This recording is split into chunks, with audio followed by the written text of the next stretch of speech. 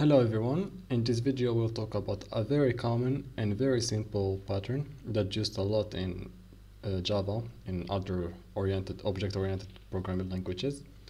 This pattern is DTO, Data Transfer Object. We will see why we want to use this pattern and we will see an example of its implementation. Okay, so let's say I have this entity. So this entity user that represents a user. So we have all the information that we are storing in our database. So the ID obviously is gonna be our primary key, username, password, age, and last modified, right? So we have these 5 attributes. And let's say I have a front-end application or a UI, and it wants some infos from this user. So I want my front-end wants some information from a user by ID. So what we do is simply we create a controller. We have this get mapping, we take in the user ID, and then we just call this get user by ID method that return the user. Okay, so if I go to localhost 8080 user 1, we can see that we return the user and our UI can basically get the information from this user. But we have some issues with this approach. So let's see. The first problem we have is performance efficiency. The actual application or the front end doesn't need all this information. The front end doesn't need the ID. It doesn't need the password. It doesn't need the last modified. It's only want the age and username to display it in the UI. So what we are doing is sending way more information that's needed. So it's actually hurt our performance because let's say this is just a very simple entity, but let's say we have a very big entity with way more attributes. So it's gonna hurt our performance by each time sending data that is not gonna be used. So we're sending just data that's not gonna be used, so we are hurting our performance and efficiency. The other problem and bigger issue is security. We are exposing some data that internal to our application and it's not needed by the UI. So we are exposing something like the password, the ID, like this information are not needed by the UI. They are just internal to our backend, and sending them to UI is a little bit dangerous. So it's we are hurting the security of our application. Another issue is flexibility. This thing is not flexible because each time we are just sending all the information that we have. So if I add an attribute here in the user entity, we're just gonna send it all over again, even if the UI do not need it. And this is a problem because we're just gonna send more and more attributes that are not needed and are not used by the front end or our client application, or maybe just another application, right? In adaptation, so again, this is this user that we are sending and this information that we are sending are not adaptable because we are just sending whatever we have in the entity.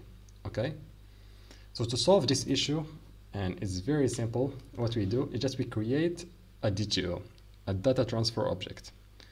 So this data transfer object, it's a very basic object, and that contains only the attributes that we want to expose to the UI, for example, or the attribute that we want to send in the API.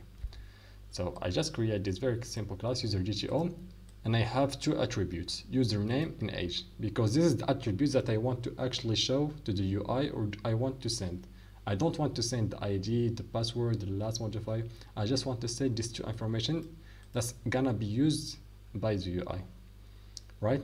So the first thing we create is the DTO, and then as we see here, we have the entity and we have the DTO.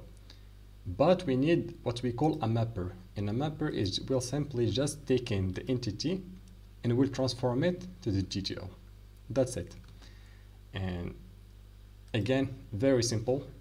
We just create a user mapper and we create the map method. So we take in again the entity, which is the user, and we return the user DTO. So I create user DTO, I set the username, I set the age based on what we got in the user. We can also do we can even add some stuff, some other logic, but in this case I don't really need so, but you can do whatever you want in the mapper. You can add some other logic, it doesn't matter. But again, we just want to create the DTO and we populate it from the user usually. And then in the controller, what we do, instead of returning the user entity, we will return the user DTO. And here in the return, what we'll do, we will be using the mapper. So let's use the mapper. We use the map method, and we'll pass in the user. And we will obviously rerun our application. And now we will send only data that's needed by the UI. So let's wait for our server.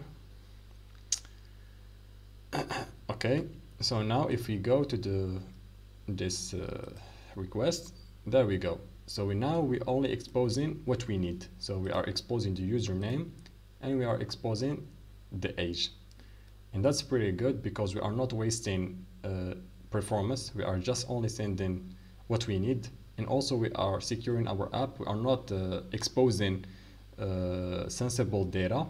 And also it's very adaptable because let's say if the UI need another information, I can just modify it in the user DTO and add what we need. So this pretty much it. The DTO pattern is very simple, very effective, and that's it for this video.